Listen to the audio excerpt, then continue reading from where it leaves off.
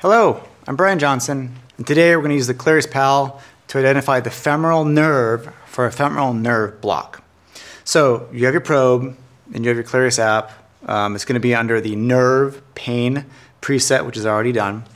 You have the patient lying supine, and you go to the affected groin region, depending upon what injury they have and why you need to do the femoral nerve block. For our purposes today, we're going to do the right lower extremity is the affected extremity. So what you do is you take your probe and you go to the inguinal crease. And basically, you're trying to find 3 structures and stay away from 2 of them. We're staying away from the femoral artery and the femoral vein.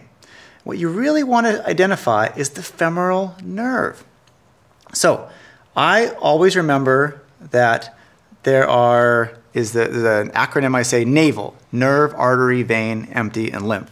So from lateral to medial, you have the nerve, the artery, the vein, empty, and lymph, naval. So for our purposes today, we're finding the femoral nerve, which you can see right here. The femoral nerve sits laterally to the femoral artery. You see this pulsatile structure adjacent to it. That's the femoral artery. Lateral to it is this lovely triangular honeycomb structure called the femoral nerve. Now sitting on top of this is the fascia iliaca.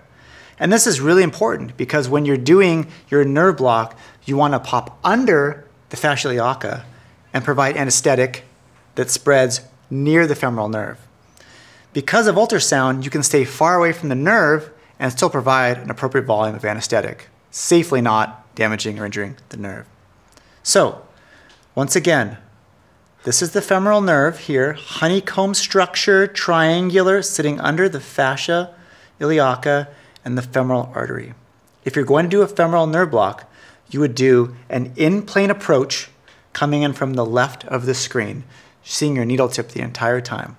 So femoral nerve blocks can be performed blind, but with the involvement of ultrasound, it can be more accurate and minimize your complications, most notably damaging the nerve or injecting into the nerve and arterial puncture.